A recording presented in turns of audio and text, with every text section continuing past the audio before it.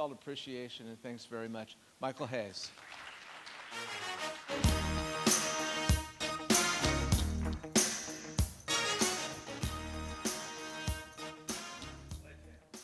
I'm sorry, what? Sledgehammer. That's Sledgehammer, Peter Gabriel, right? Yeah. I grew up in the 80s, I know that. Or was it the late 80s? I don't know. Anyways, so my job today is to recap yesterday. Josh asked me to kind of think about what all we learned and to recap the day and to start off and kick off today. And as I talked to a lot of you, it turns out that you enjoyed my Disney stories more than my content is what I found out. So, which, by the way, somebody asked me how many turkey legs are eaten in a year, because there's some large number. If you've ever eaten turkey at a Disney theme park, it's really, really good. I actually haven't, but supposedly it's very, very good. I don't know the answer to that question, but I know that 300,000 pounds of popcorn is sold every year. And speaking of photos, the number one most photographed place in America as a tourist destination is in the front of the Mickey Mouse planter where the steam trains are in the main gate, if you know where that is. So there's some more Disney trivia for you. So anyways, to recap yesterday, really I think we learned three main things. The first thing, at least my takeaways, was number one was that television, as in a traditional sense, is much, much different than digital video across screens. We heard a lot of that in terms of how the programming is done with ESPN, ABC, and others. Which brings me to number two, that the programming, as well as you could argue the advertising across screens, is fundamentally different than what we've experienced traditionally in media and advertising. And the 22 Squared guys, I thought, did a really nice job of showing us a lot of creative, but certainly that came to life too when we interviewed Mr. King from ESPN. And then finally, I think was clear to everyone in the room was that measurement is a big, big piece. Adam, I thought, did a nice job from ABC talking about that sellers and buyers can value the media differently. That's fine, but certainly, as all of you know, there's a big thirst in the audience as well as in the industry for a universal metric to get dollars to shift, possibly, if that's appropriate for the advertiser. But we also learned that that universal metric is incredibly, incredibly difficult. And so I'm sure that we'll hear more from a measurement standpoint, not only throughout today, but at other industry events, as well as we kind of struggle and work our way through that as an industry. So with that, our next guest is Kevin Conroy from Univision. And before we bring Kevin up, a couple key notes. First off, Univision has done a really, really nice job. Their ratings are larger than NBC right now, which is a big feather in their cap. And we have a short video to show you before we bring Kevin up. It's Morning Edition from NPR News. How we watch and what we watch is all changing dramatically. There's Hulu Plus, Netflix, Computers, tablets, there are iPhones, iPads. It's a big initiative within the cable industry. They call it TV everywhere. We've officially become a multi-screen culture. The nation's Hispanic population is exploding. They make up nearly 17% of the population. And those numbers are expected to grow. A marketing executive's dream. And that is creating another boom in Hispanic media.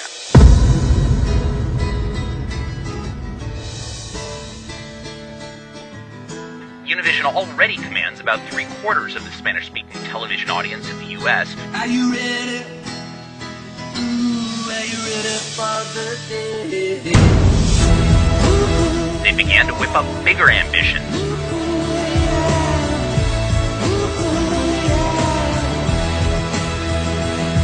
Are you ready?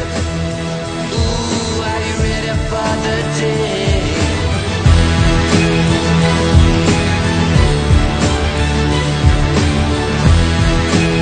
¡Qué emoción! With all due respect, but you didn't keep that from. Well, here's what I would say, Marty.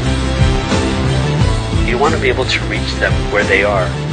Videos is Univision in your hands. Welcome to Videos.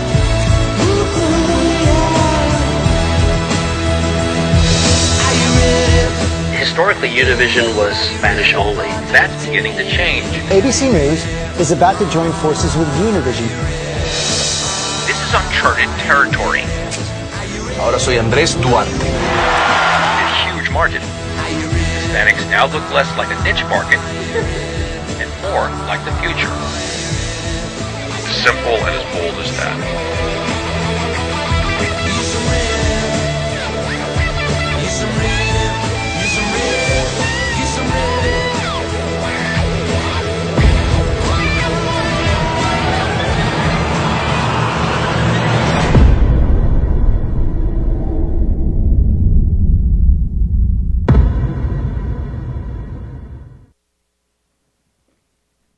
Very, very powerful, huh? So let's welcome Kevin up to the stage. My water just fell, sorry. And Kevin, yeah, thank you for saving me. Kevin is the president of Digital and Enterprise Development. That's a big title. You're going to have to tell us a little bit about that. And you launched the first bilingual network, I think, in 2012. Is that right? First fully bilingual network. That's right. First of all, good morning. And I can tell you that I can vouch for the turkey legs in Frontierland. That's right. So tell us a little bit about yourself, what you do at Univision, and certainly with all this growth, there must be tremendous challenges internally. What do you face on a daily basis when you think about Univision and your role? Well, so I've been in the media business for a number of years, and all of which was in English language media before 4 years ago. The music business, the television business, and then AOL for a number of years before joining Univision. And my primary goal in joining Univision was that I really wanted to be back in what I thought and felt would be a natural growth opportunity. And it's been that and more. And I would say that there's a lot to be said from learning from experience. And I was in the music business in the late 90s, and there was an awful lot to learn during that period as it now relates to everything that other forms of media have been going through. And so when I joined the company, my focus has been and continues to be digital. I've taken on some additional responsibility in the time that I've been there, but it's really been all about trying to be in sync with the market and make every effort to get out ahead of what we expect to be some pretty strong dynamics that are obviously affecting the business. And I think it's important to point out that Univision is actually one of the few media brands who, even in today's current environment, could have taken the view that we'll wait a little longer and let this play out a little bit. And the reason I say that is because where time shifting has affected most other media companies already in a pretty dramatic way, I think live viewing for the big four English language networks is somewhere in the 60s. Live viewing for us is still 92%. And so one could have taken the view that at 92% live viewing, time shifting is affecting us a little bit less, so let's wait a little while and see how this plays out. And in fact, we took the opposite view. And the view was that's exactly the time to be trying to build out our ability to offer new offerings in the marketplace, both on television. We now have 12 networks to broadcast, and the balance cable, 69 radio stations, 62 television stations, and our digital footprint has grown quite significantly over the last 4 years, including Videonomics most recently 6 months ago. So all of that has been an attempt to take the view that really, and this has been a little bit counter to market. I mean, if you go back 10 years, where lots of people, there was a pretty strong school of thought that with the advent of technology and on-demand, et cetera, that brands would matter less. And there were an awful lot of folks who wrote about that and talked about that, et cetera. And I've maintained consistently that no, brands actually matter more, because in an increasingly fragmented environment, consumers are going to be looking to brands to help get through the clutter and associate those brands with things that they're familiar with, that they like, et cetera. And that's a really very strong advantage for Univision. we enjoy a very unique relationship with our audience. And I think the combination of those things, a unique relationship, a very strong, deep connection to what is in fact the youngest and fastest growing community in the United States, and then the ability to build out platforms. In our view is that we want to have a Univision branded content experience in front of our audience everywhere that they are, even if possible before they get there. And in doing that, we believe that footprint becomes so important because we don't want to be chasing our audience. We want to, in fact, be there as they go there. Right. So that's significant because typically, you hear in the industry that brand doesn't matter. I agree with you that on, at least in the television networks, that people are more associated with the shows and the programming than they are actually with the network. Do you think, why is that different for Univision? Well, or is that not true? No, I think it is true. I think there are some exceptions, in fairness. There often, as there are exceptions to these rules, but I think Univision behaves more like a consumer brand than a traditional media brand.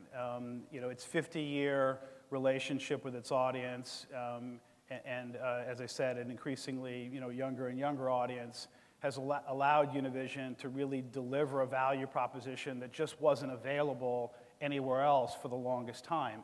And that enabled the company to develop a really strong affinity.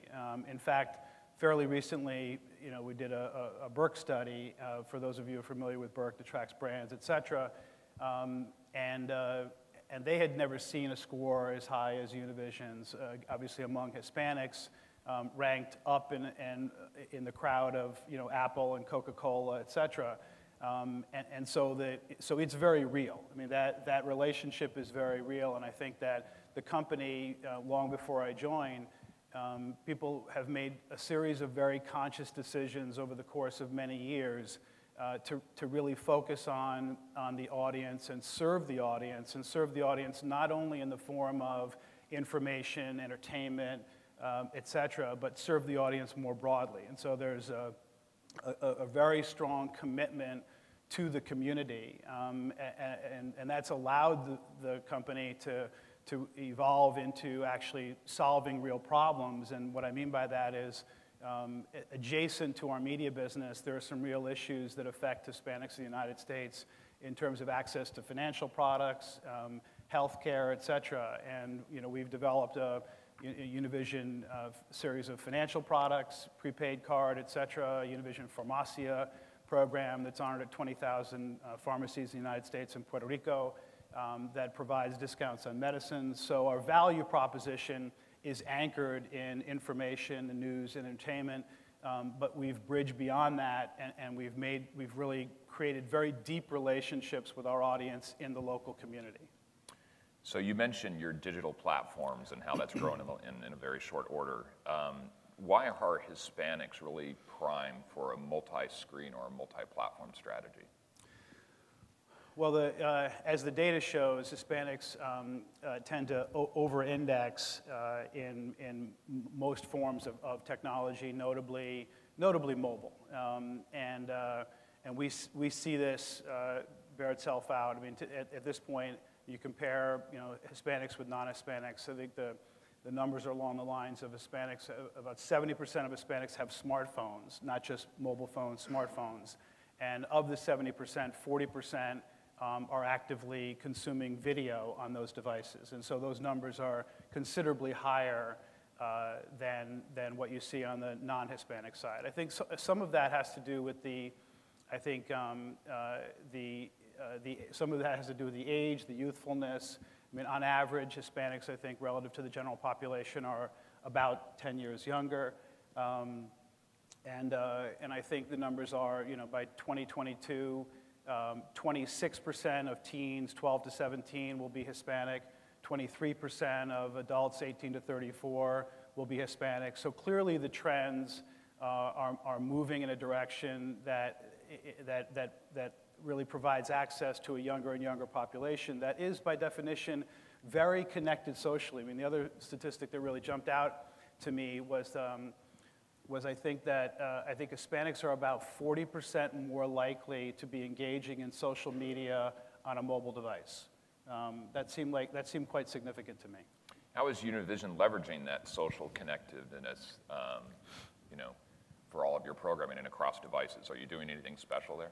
Well, we've been very focused on it for, I mean, when I joined about 4 years ago, the company had already built out at scale, you know, an online, a traditional web, imagine we're using the word traditional before web, traditional web experience, but hadn't really focused a lot on mobile. And so our primary focus over the past 4 years has been mobile and social, and we've built out, you know, pretty large footprints in both of those areas. I think we have along the lines of about 8 million fans and followers, and we've really embedded social, and I don't mean just social in terms of Facebook and Twitter, but more recently the construct of social TV, which is, I think, is a much more interesting way to think about social. I don't think it's the activity around the programming that is as meaningful as it is engaging audiences with the programming and creating extensions of the programming and adjacencies, et cetera, which is really what social TV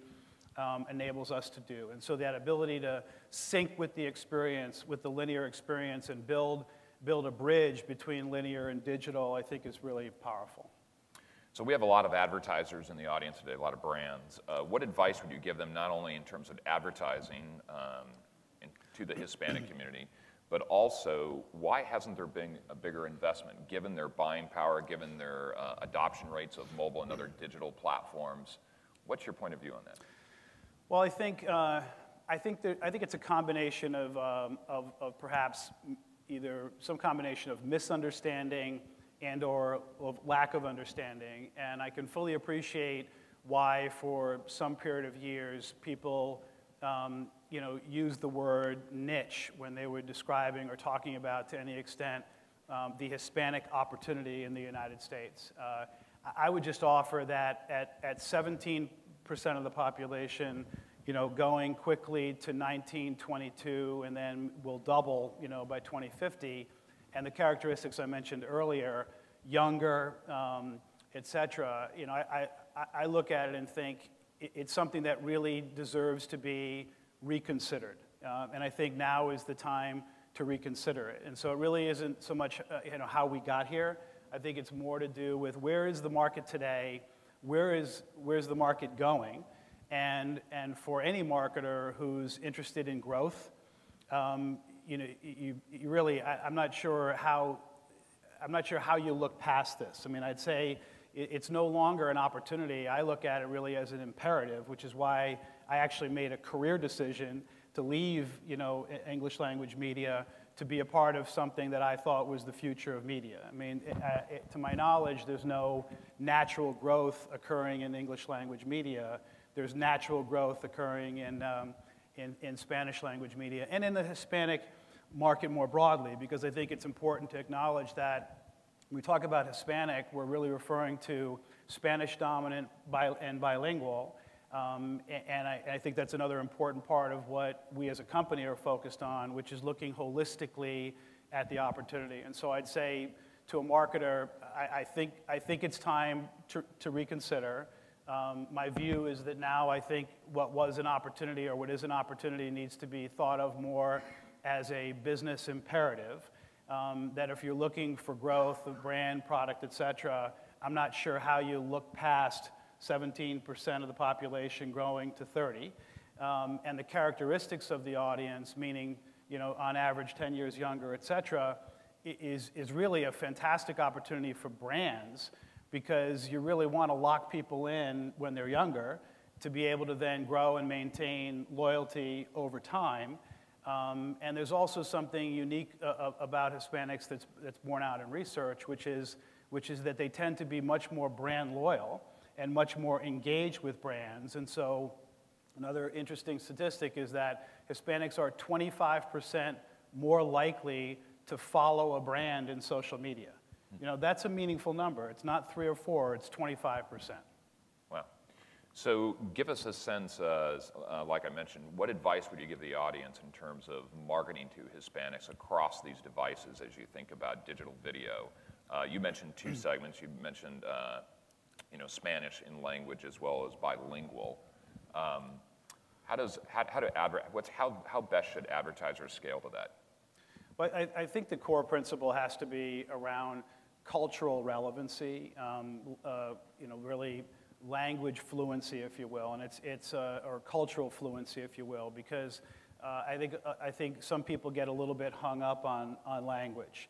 And language matters because the reality is that 75% of Hispanics in the United States speak Spanish at home, but it shouldn't be the only defining criteria, because the reality is that cultural relevance and cultural fluency is terribly important as it relates to the kind of content experiences that Hispanics can relate to in programming. And so some of the mistakes that people make are fairly obvious ones. Selecting or casting a Latina actress does not make a program culturally relevant, right?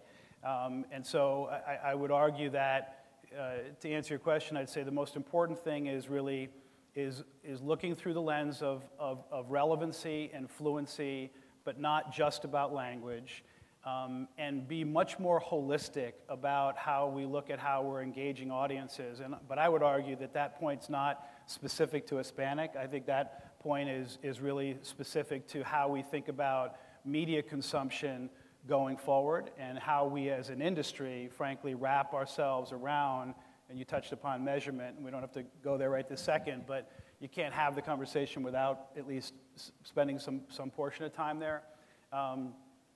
My perspective is that these platforms have grown up much too independently, and that each platform has afforded new opportunities to engage audiences incrementally, but we haven't actually, I don't think, done a good enough job looking at how audiences are behaving holistically and the fluid ways in which people are living their lives.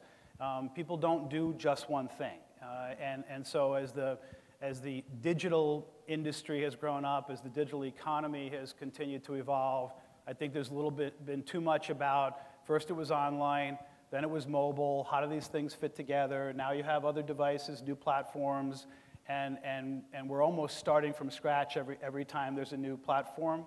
And I think that's a big mistake, because the reality is that that's not how people are living their lives. They're living their lives much more fluidly, and we've debated for some time, is it 2 screens, is it 3 screens, et cetera, and this is only one person's opinion. I think we've landed on the 5 screens that matter for the next 20 years.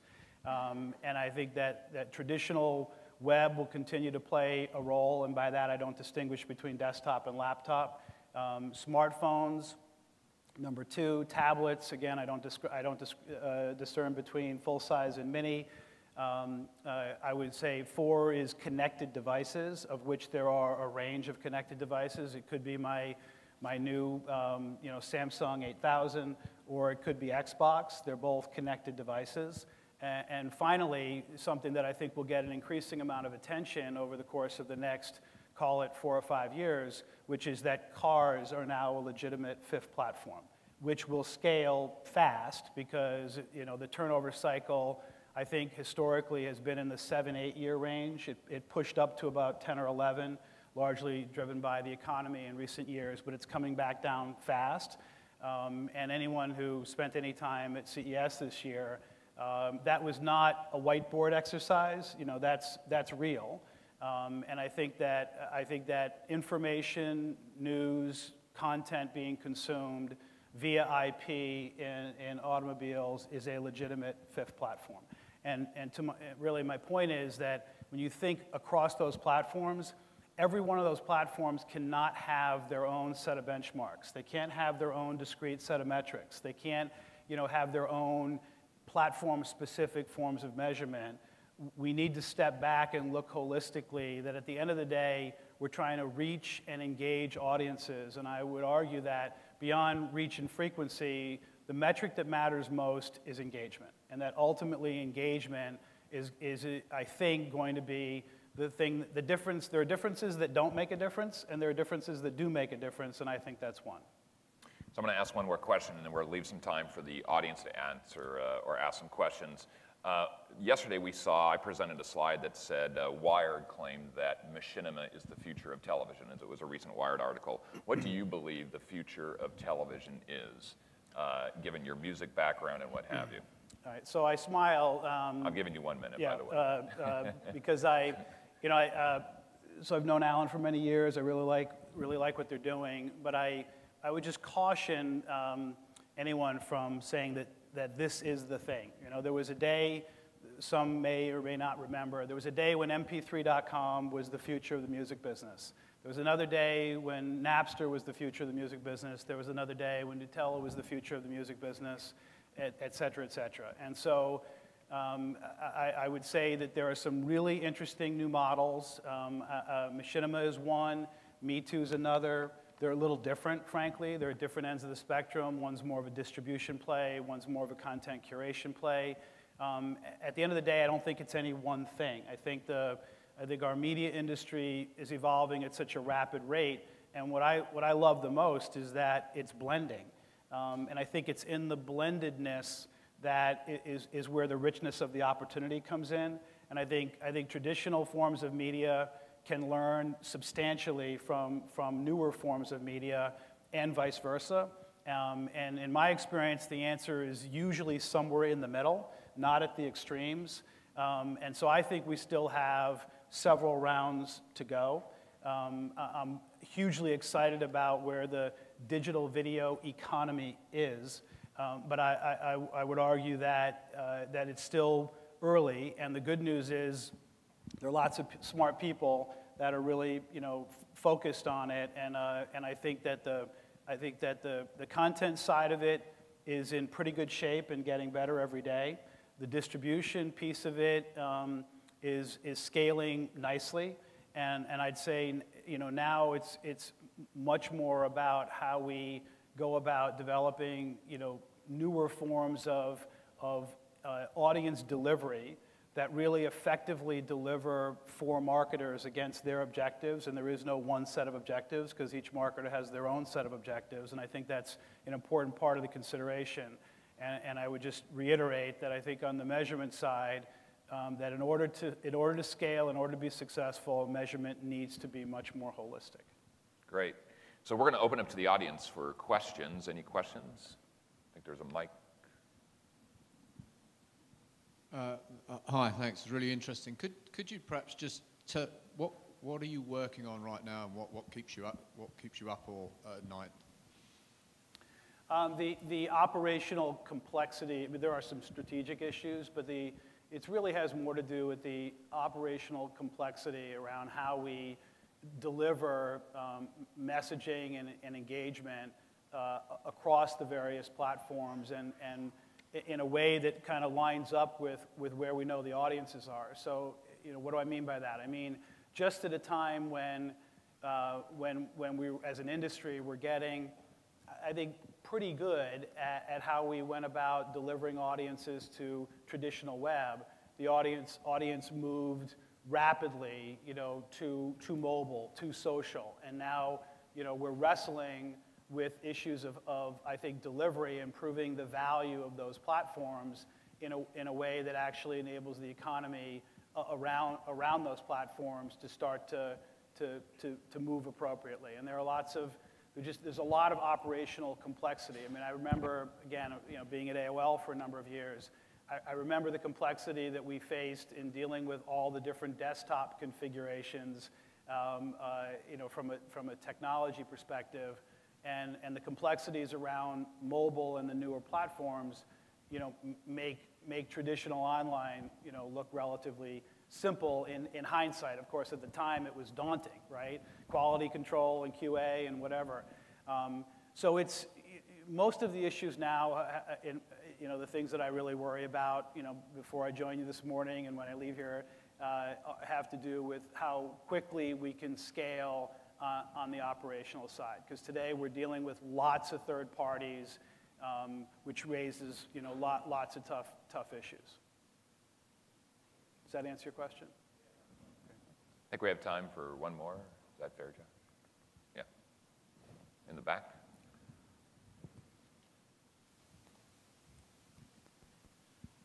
Good morning. It's great to have you here. I'm excited. I probably watched too much Univision for my wife's taste, and it's you exhibited. Can't watch too much. You can't watch too much. Oh, right. That's a good point. My 18-month-old son knows who Don Francisco is more than his own grandmother. So. He's a wonderful man. Yeah. When we work with our clients, and we'd like to do more buys with Univision, one of the reservations that we come across a lot is that the numbers for the younger generation adopting the technologies just isn't as much as the overall market. What would you say to that, or how would you help us to better justify a buy for Univision, considering that even though the growth is so much, the adoption may not be as much as the general market? Actually, it's quite the opposite. If you look at various forms of data, Hispanics over-index on technology using vis-a-vis non-Hispanics dramatically. I'll use mobile just as an example. So of the 12 or 14 characteristics that define mobile, and by that I mean everything from making a phone call, text messaging, watching video, surfing the web, etc. On 12 of those 14 characteristics, Hispanics over-index by a wide margin vis-a-vis non-Hispanics. And I don't mean 101, I mean like 131. So I'd be happy to follow up with you. There's a lot of data to support that the younger audience is actually, that Hispanics are way more engaged with technology. I mentioned earlier, 70% of Hispanics, have smartphones, which is considerably higher than the general population. Thank you. I'd love to have that data that will help us. Thank you. Happy to do it. Yeah. We actually do have time for one more question, probably. That went faster than I anticipated. Any other questions? Yeah. Hi, Kevin. Hi. Thanks for being here. Appreciate it. Thanks for inviting me. You got it. We hope you come back. Quick question is about, with Hispanics being really involved in social media, how closely are you guys watching Twitter chatter and social media, and how are you kind of gauging it, the acquisition of Bluefin and all of that data available to you? What's your perspective on that? Yeah, so my perspective is that social media, before it was called social media, actually kind of grew up in things like forums and chat rooms, right?